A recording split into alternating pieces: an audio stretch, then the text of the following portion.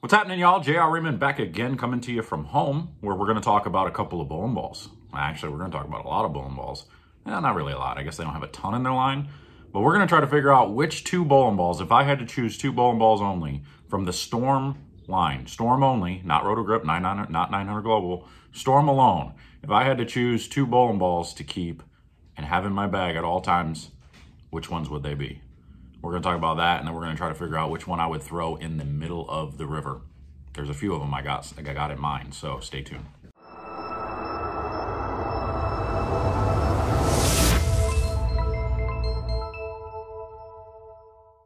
All right, folks, here we are. We've got the Storm website up, and we've got some of the new ones on here now, or the new one, the Infinite Physics, is on there. So we can take a look at everything that we have from the Storm line, which is a not a huge line because they have 3 brands, so they kind of spread it out a little bit. So we're going to kind of take a peek at what we have, which I was just trying to make sure you could see all of the bowling balls that are in the line here as we went down. But if I had to choose only 2 bowling balls, which 2 would I choose? Now, the issue that I have is Storm is one of my favorite brands. The people who claim that I have a bias usually say it's because of this, or Swag. They say I have a bias with Swag. Swag is just a newer company that I think I like helping to build their brand because they are coming out with some good bowling balls. Some of them, you'll notice I've said, are not very good. Some of Storm bowling balls, I will say, are not very good, at least for me. So that's kind of where we're at. I do have a few Storm bowling balls in my bag at all time. The ones that I carry around all the time are the Nova and the Dark Code. That's really and the IQ Tour. IQ Tour usually goes with me in most places. The Dark Code gets the most use out of the rest of them. The Nova was one that generally I used a lot of when it first came out, and lately I just haven't really been able to use it much. I'm not really sure why, but I haven't. The Gem has actually taken over that spot for the most part. Gem is also Roto Grip, so we can't talk about the Gem here. We're talking about Storm. So, ones that I'm going to eliminate are anything in the phase line. I'm going to eliminate that Proton Physics. I'm not going to add that one in there either. Anything in the high road line are not ones that I would keep. If I had to choose right now, Dark Code would be number 1. Dark Code's in my bag no matter what. That is probably my favorite Storm ball right now. When I'm able to use that ball, it is my daddy. It is the berries. It is the balls and biscuits. I'm telling you that right now. That ball is pretty good. The Nova would have made that next spot, but because it's been replaced more or less, I'm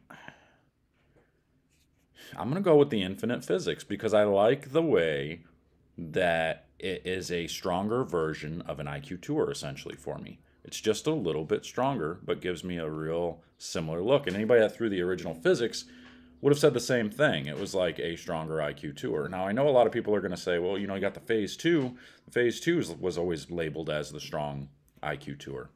That was one that never got along with me. I didn't get along with that ball.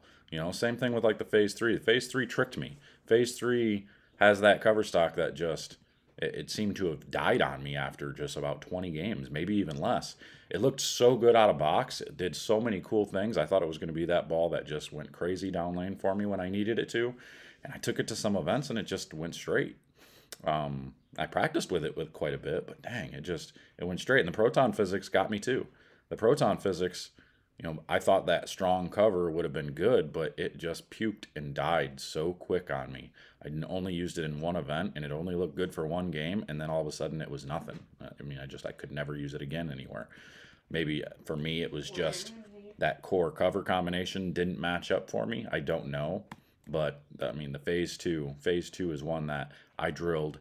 I think I drilled 3 of them because everybody kept saying how good it was. Everybody kept saying, oh, if you're a tournament bowler, you need some benchmark piece. This Phase 2 is where it's at. I've seen so many people score so well with it. So many people make the lanes look easy with it. It is a great ball. A lot of people love it. For me, it sucked. I don't know why. Just certain bowling balls from certain brands, they just don't match up for me, and they're just awful for me. Phase 2 was one of them. The other one that was awful for me was the high road. the original high road, or pretty much any of the high roads, I've not gotten to look good in my hand. I drilled 5 high roads. I watched Bo Gergen shoot 860 with a high road out at USBCs. I watch again, another one of those balls that so many people have bowled so many good scores with and use it in so many different areas, especially now on the burn type situations. Mine was just so over under. It either overreacted off the dry or never reacted at all. It was so bad for me. So the night road I haven't seen yet. I have not thrown that one yet. I'm not sure if they're sending me that one. I hope they are, so that way I can attempt to give one of the road balls a good review. Because we had like the High Road Max. That one was another one that was a lot like the Proton Physics, was real early and pukey for me. IQ Tour, one of my all-time favorites. Now, the only reason I'm not keeping that one in my bag is because there's a lot of bowling balls on the market now that are very, very similar.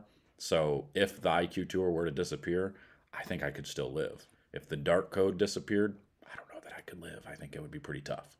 So, IQ Tour is one that I could kind of take or leave, but it was one of my favorites. I made a lot of money at USBCs with that ball the one year.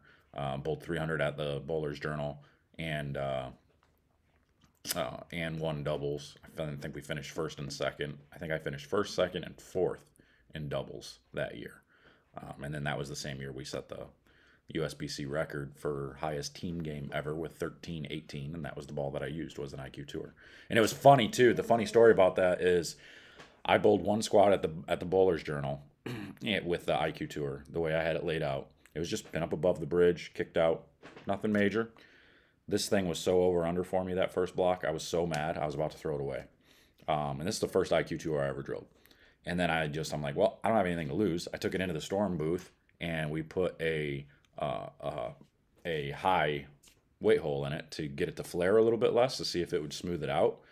I took it back and went and bowled the very next Bowler's Journal and bowled like 790 with it with 300 in the middle. So it gave me everything I wanted. And then I bowled like 2,000 something in all events for the team thing, and had I think 740 for team event where we had 34 something, or no, I think we had 35 something, 35-0. And we ended up being like 7th in team. That was the year team scores were super high. But we bowled the highest team score ever with 13-18 game 2, I believe it was.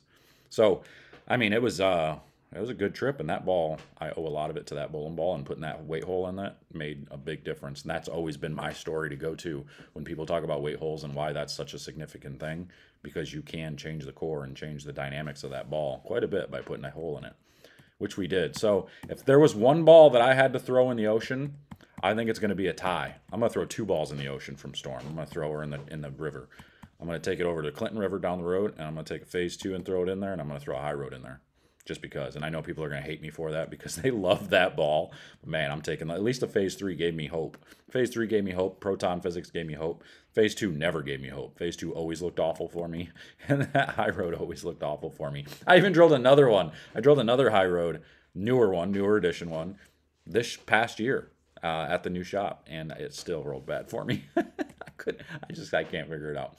So that's where I'm going with this. Those are the 2 balls I would pick. Dark Code, Infinite Physics. Those are the 2 in my bag that are going to stay.